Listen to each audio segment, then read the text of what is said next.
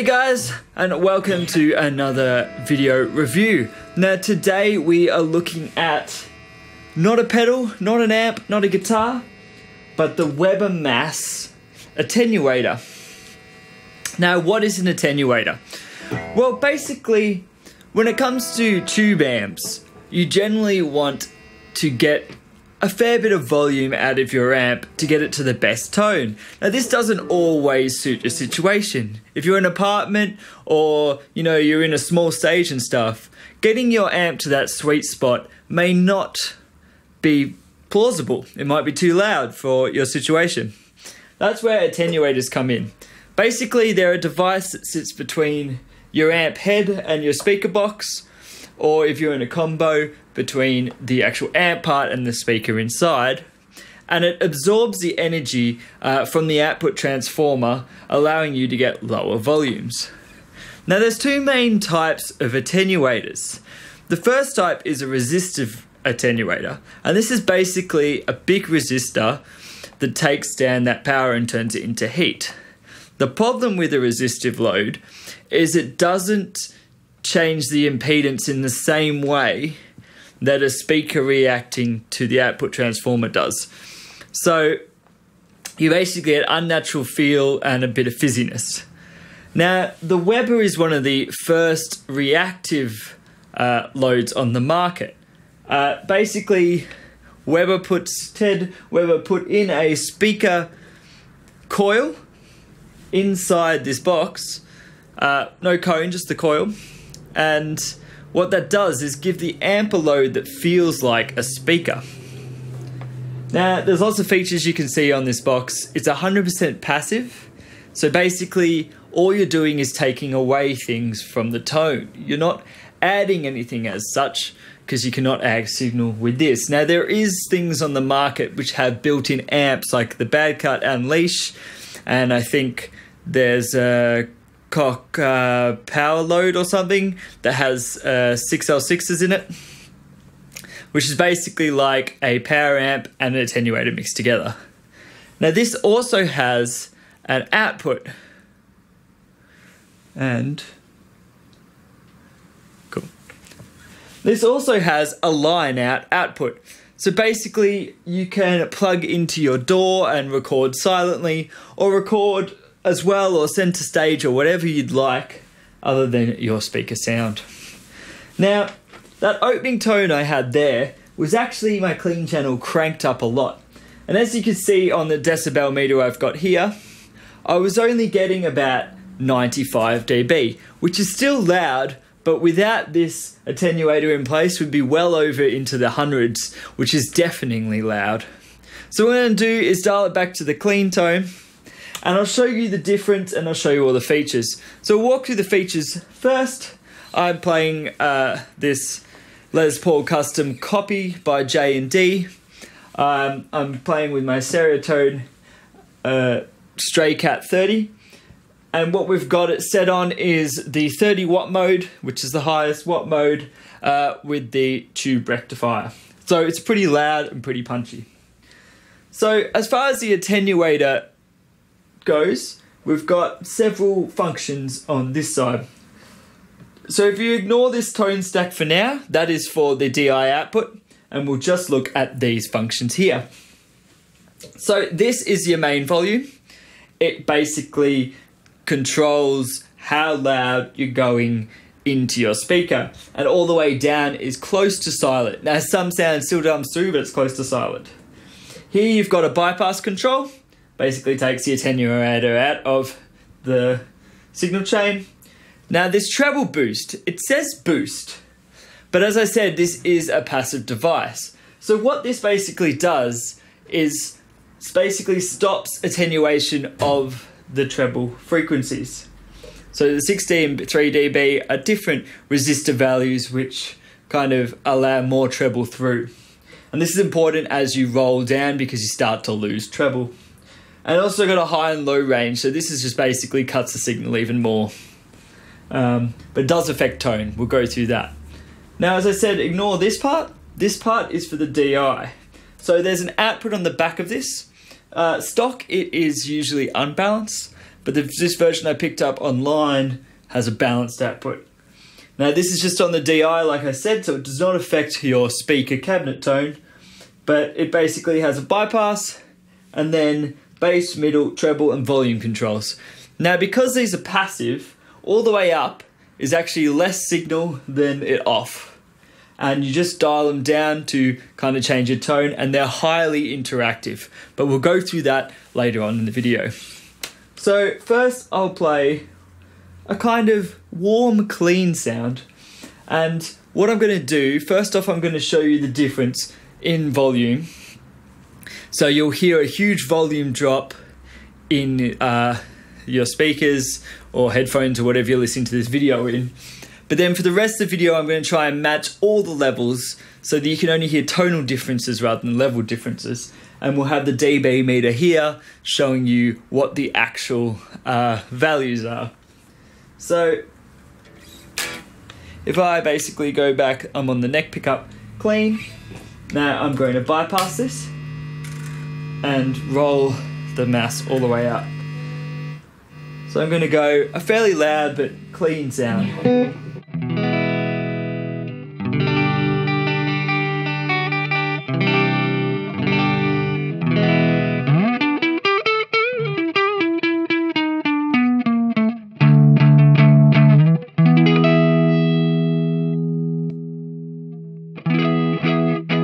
Now we're at the attenuator on full. Now I'll take the treble boost off so you can just hear how it is. So that is the attenuator at full. It's a huge volume.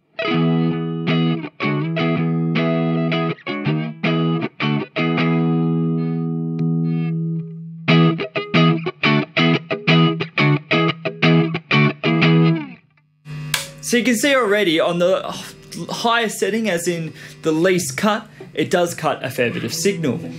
So that's basically, I would use that, say, if you've got it, your clean sound right, but you know, maybe your sound guy's like, oh, it's a bit too loud, you just put it on and you keep it on full, and you kind of take it down a few dB, more like a 15 watt or a 10 watt combo would be, and then use the mics to get your tone.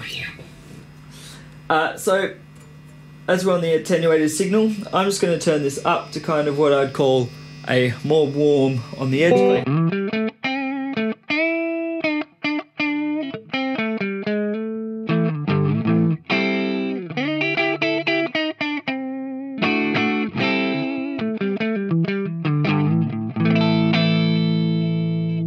Now, if I bypass this is probably way too loud for this recording situation, and live could be too loud.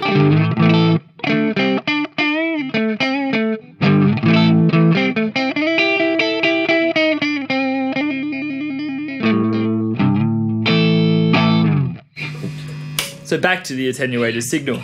Now, as I said, the treble boost doesn't really work so much as it's up high because it's a resistor in this network, but as we go down it will come into 4. So I'm just going to wind down the speaker volume at various increments, and I'll basically boost it in my DAW, which is Cubase, so you can really hear how it actually affects the tone. So this is at full.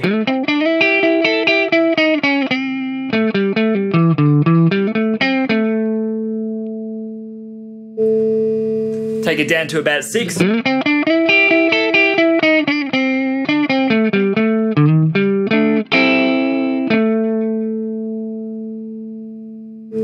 it down to about 4.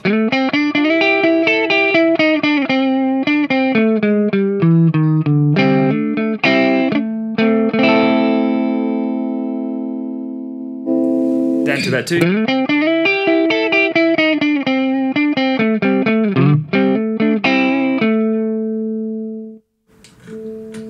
Down to about 1.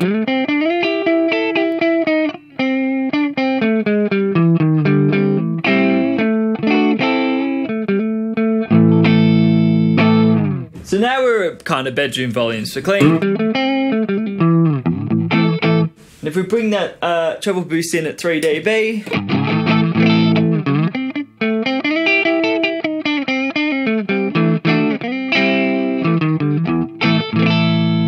have some of the clarity back, and 6 dB.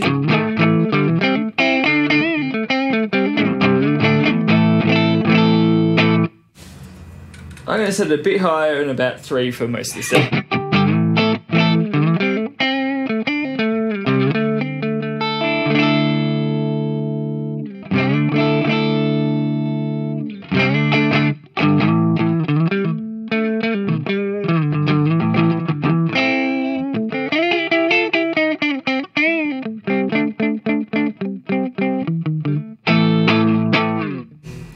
Cool. So that's basically set to a clean sound. A kind of warm, clean sound, giving me a little bit more of that kind of breakup, but it's still a clean sound. Now, I could go to the gain channel and start showing that, but I want to really show what you can do with an attenuator that you couldn't do normally without blowing your ears out. So this amp basically has one gauge stage in the clean that goes straight to this brilliance control into the power amp. So it doesn't have cascading preamps or much gain in the preamp at all, much like kind of old Marshalls and stuff, you know, old Fenders, which kind of basically have less gain stages, but it's all power amp distortion. High watts are the same. Now this has even less because most of those amps would have 2 channels and a tone stack, and you need tone stack recovery plus different gain stages for, say, normal and treble inputs. This doesn't have any of that. So it is fairly clean down here. But what we're going to do is crank it up and get kind of crunchy. Now my aim is to keep, I'll put this back on, to keep this around the 90 decibel mark and under, not blowing my ears out. So let's bring it up a little bit.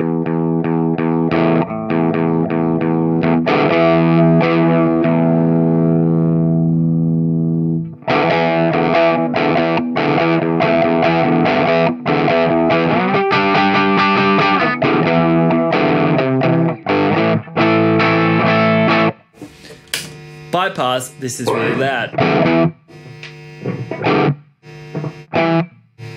If we put the max on here, you'll see how high it gets.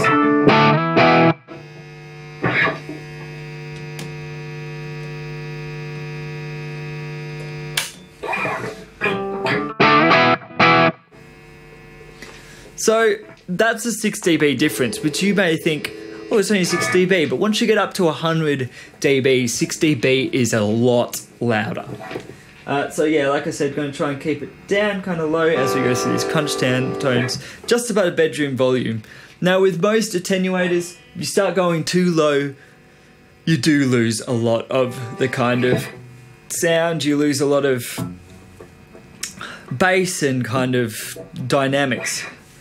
So you don't want to go too low on the attenuation.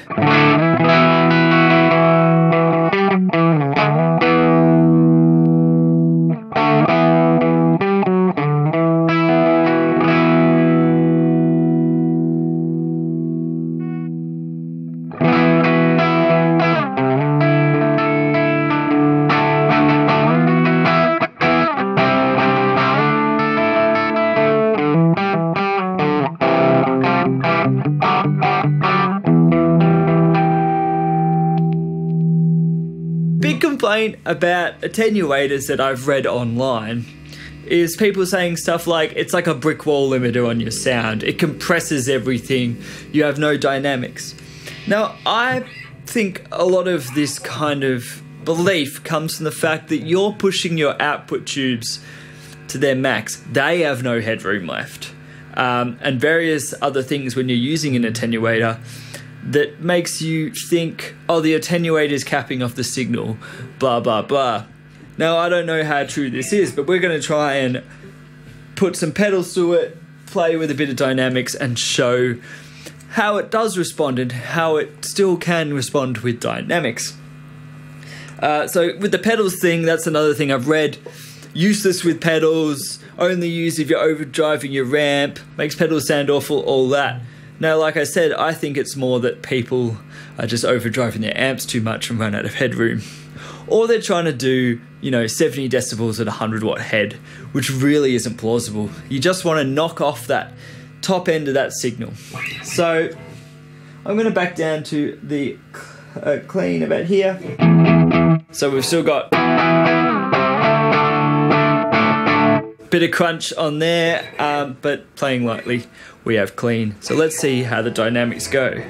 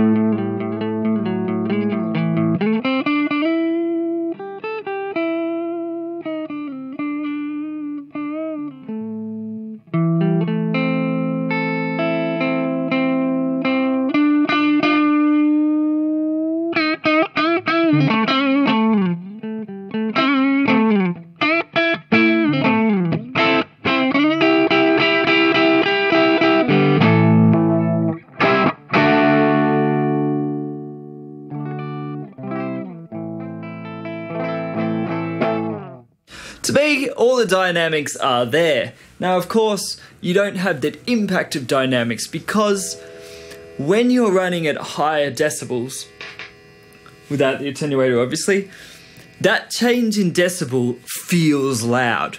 You can change the input signal and it will change the output signal by the same amount of decibels, but it's all logarithmic. So it can seem a bit confusing, but let's say you have an input, you know, your guitar's going in at a certain voltage. Now you increase what would be 3 decibels. Now if you're running at 80, that just goes to 83. Doesn't feel much louder. But if you're 100, 3 decibels is a huge amount of increase. Now of course, you need a power amp that produces more power, but that's why we're talking 50 watt, 100 watt heads. This is only 30 watts, but it still can get about 100 watts, 100 dB, fairly clean. So one thing I haven't spoken about is this high-low range. Now this is probably the worst thing about the Weber. Now why do I say that? Because it destroys the low end, and that is probably the weak point. Now if you really need to go down there, sure, but I just like to ride it just above 1 and it's quiet enough for me. So I'm going to kind of turn it up and show you what it does to the signal.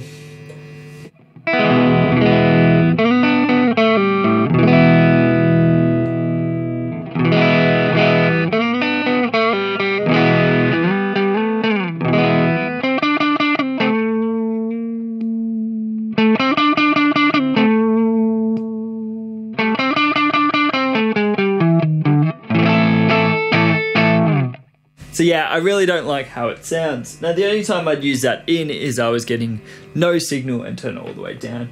Now this might respond different with a higher wattage head, I'm not sure, but with this particular head, it really doesn't work for me. But it can get a lot quieter.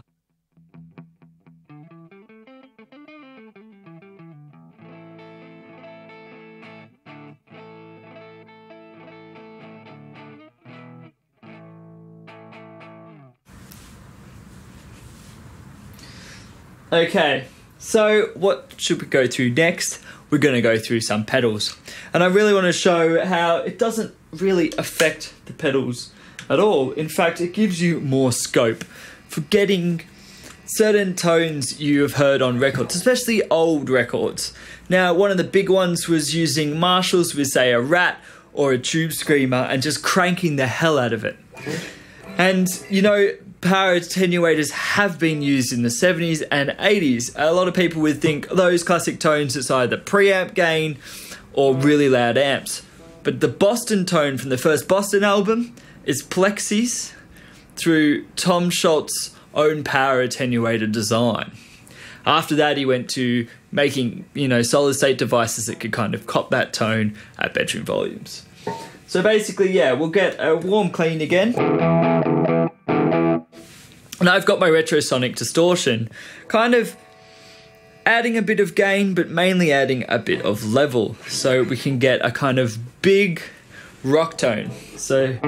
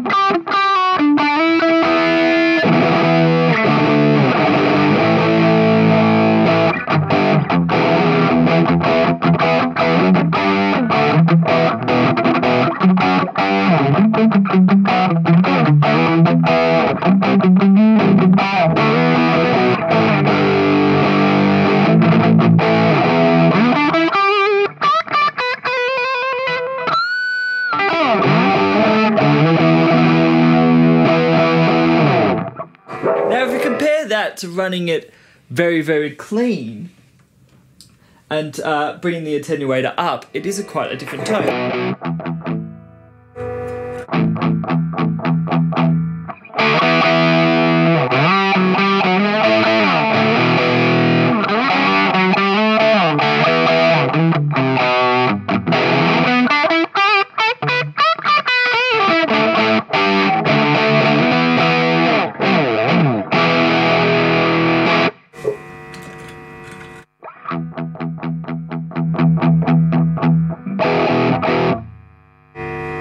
Obviously, there's a benefit of the power tubes kicking in there. Now, I'm going to go overdrive pedal first, and then we'll go to the drive channel and kind of show off what that's doing. And, you know, the scope of tones I can now get with the drive channel that I couldn't before. So I'm using the MM Silver Overdrive just to give it a little bit of a boost. So what we're going to do is crank this up a bit.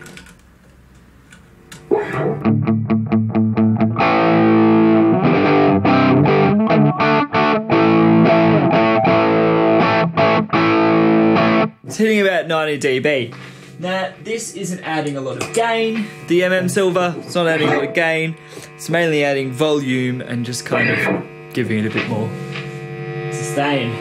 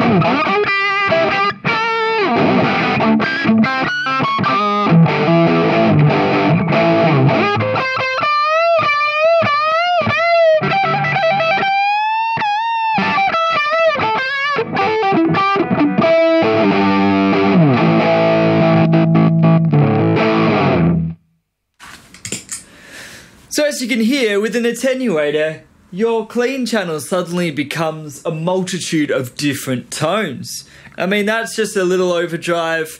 It's not really adding a lot. If I go all the way clean, you can really hear what that's doing.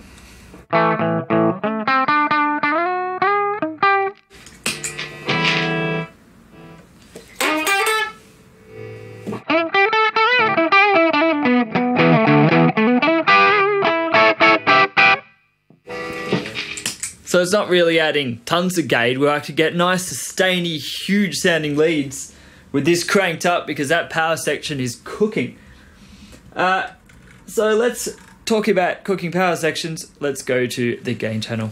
Okay, so now we've moved on to the gain channel. Now the gain channel differs greatly from the clean channel in this amp because it has cascading preamp stages. But this doesn't mean an attenuator is useless. What it means, it gives you more tones because I can get that kind of preamp saturation, or I can dial that back and get more power amp saturation. So basically, I've got this fairly dialed back. We're at fairly clean setting. We've got 9 o'clock, 9 o'clock, 9 o'clock. So these basically control the front gain. Then we've got this at 9 o'clock. So if I wanted a crunch sound, this is normally what I'd have it on.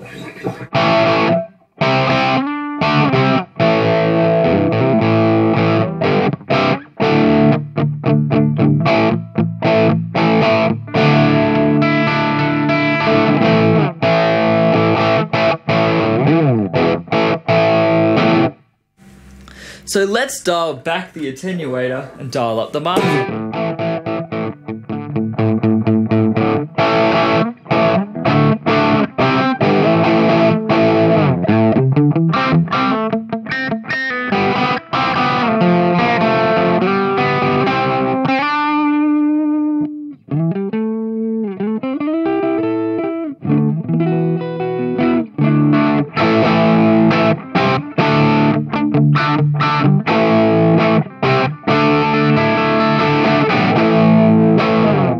So as you can hear, that really changes the mid-range and kind of some of the compression, and having the gain down low allows me to, you know, clean up with my volume control and some smooth kind of clean blues tones.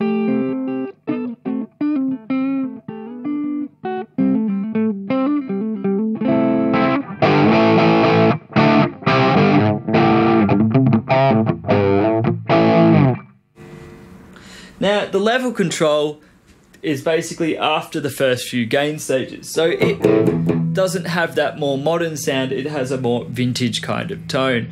So if I bring that up, I'm really pushing the power section down.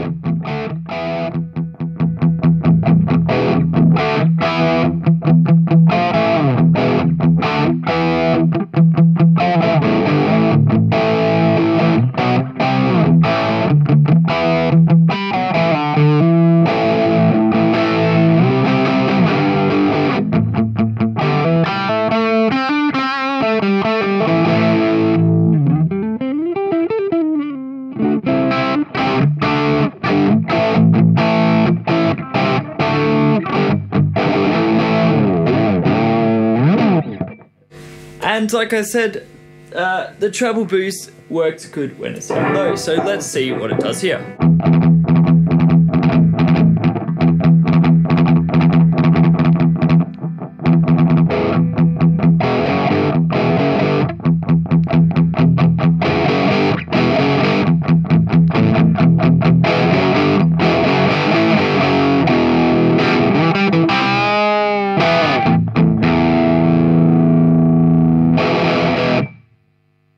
Cool. So that's kind of your more power amp thing. But what about your more modern preamp game? So we're going to put the edge up a bit, level down.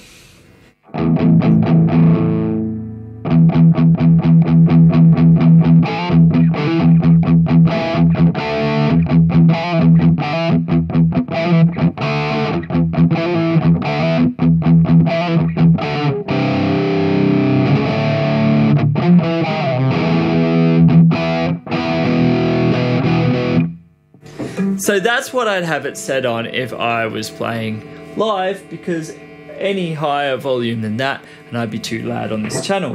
But with the attenuator, I can crank that.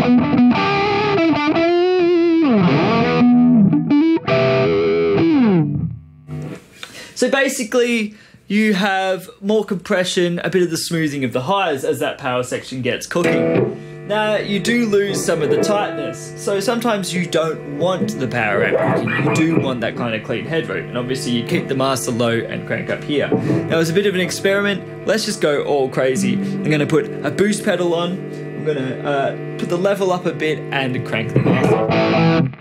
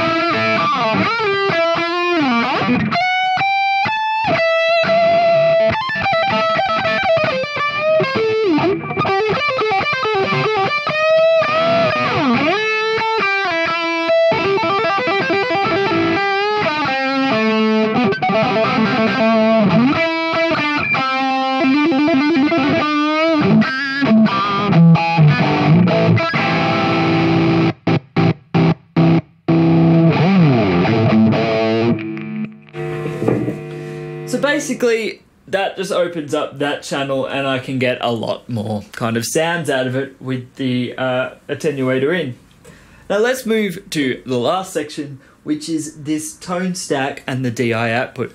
So I'm going to turn this all the way down into the low range, and you'll hear not really getting any signal because the master's down.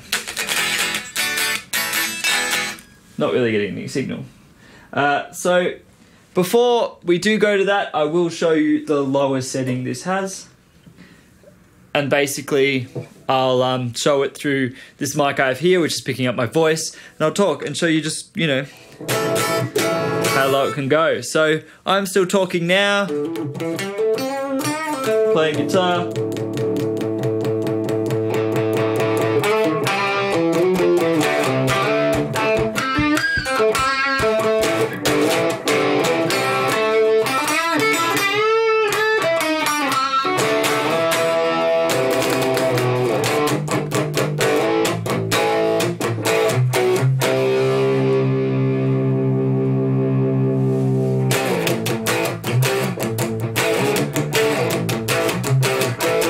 So you can hear me talking, and I'm a lot louder than the guitar. Probably even hear the strings behind.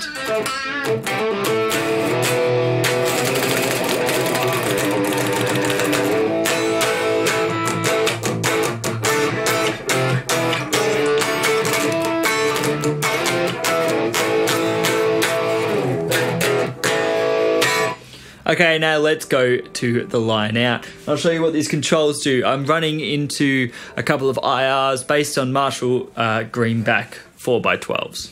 Okay, so now I'm just using the tone stack. As you can see, that is all the way down. So none of the signal is coming out of here now. It's running into a DI, which is running into some Marshall IRs. Now, of course, this depends on what IRs you have and what you can run. But basically, I can get that 412 sound without having a 412. So we're still on the gain channel on the exact same settings.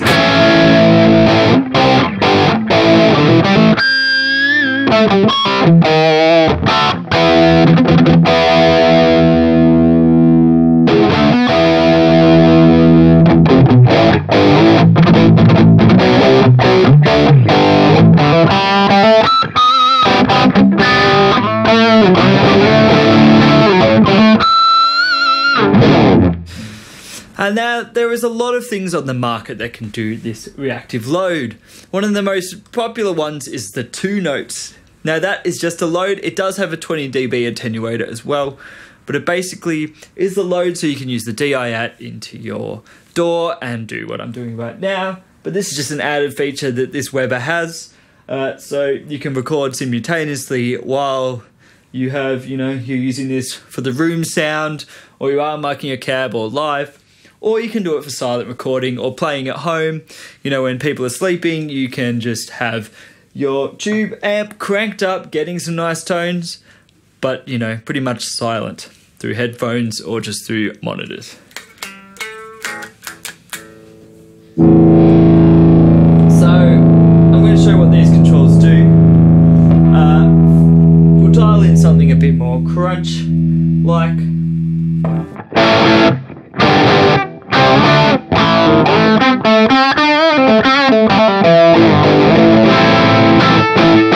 So the moment I've got the tone bypassed, now I'll switch it on and we will lose volume and there'll be a change in tone, because as I said, it's a passive tone network, so it doesn't exactly work like an EQ you're used to. So this is now on.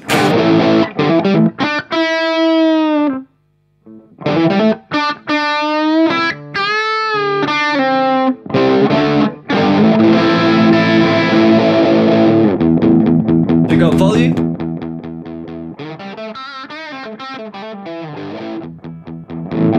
Basically, if your signal's too hot going into the DI or whatever, now I just recommend you use a DI with the pad, but if your sound guy needs you to turn it down, you have the volume control. Now this is the treble control, and this makes the biggest...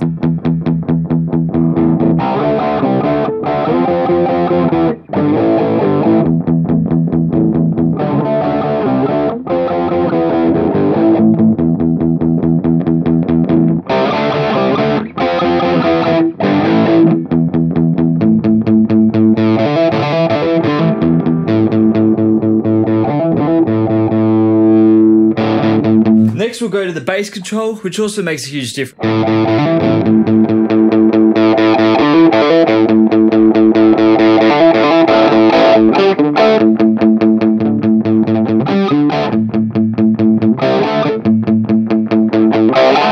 So it seems to give a mid-range, upper mid peak.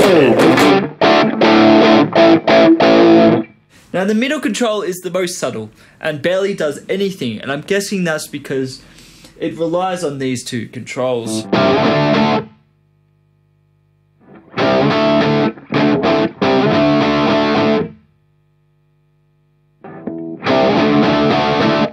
We dial these both back.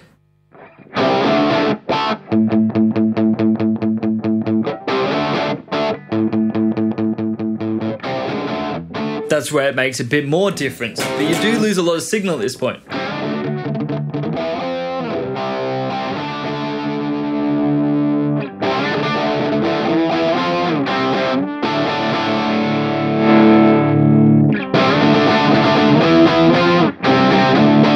So usually I just leave them all the way out or turn the tone stack off.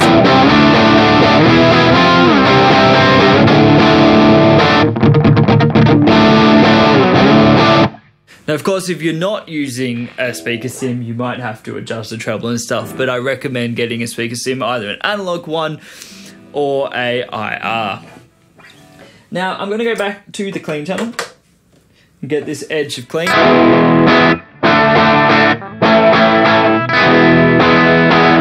Because a problem I found using IRs with my Frenzel, which is now on the floor at the moment so I can make room for this, is that they kind of you lose some of the dynamics, and when you put pedals in, it gets a bit funny sounding. Now that is because of probably the line-out design in that amp. So I'm going to put the Weber to the test and put a big muff on and see how it handles it. So, like I said, we're going to keep in that kind of clean on the edge sound.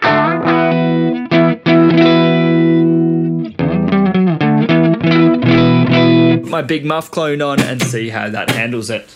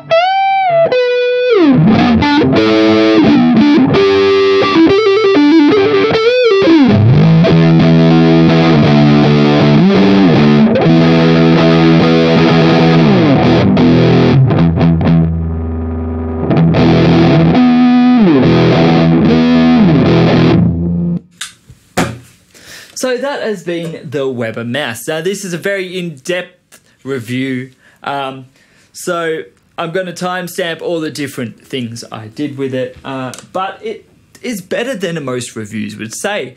All the reviews talking about limiting and compression, I'm thinking they just drove their amps to the limit and they're not used to it, or they're not used to the difference of sound in the room. But let your ears decide. Like I said, I've tried to edit this so that they sound the same volume when they're coming back through your speakers, despite being completely different volumes in here. And you can really hear how the Weber interacts with the speaker and interacts with the amp. And of course, the DI sounds are pretty much going to be set the same volume too. I will not change it where we went down, as you would have heard. So that kind of shows how much signal loss you have there, but obviously you can compensate on the other end.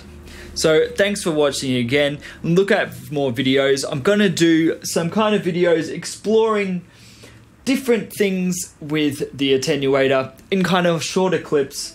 Basically, your kind of arguments like clean versus crunch with fuzz pedals and that kind of thing. So look out for those videos too, and don't forget to like and subscribe for any of my videos. I should have a fair few out this coming weeks. Pedal reviews, like I said, more attenuated videos, all kinds of things. So check them out, and thanks for watching.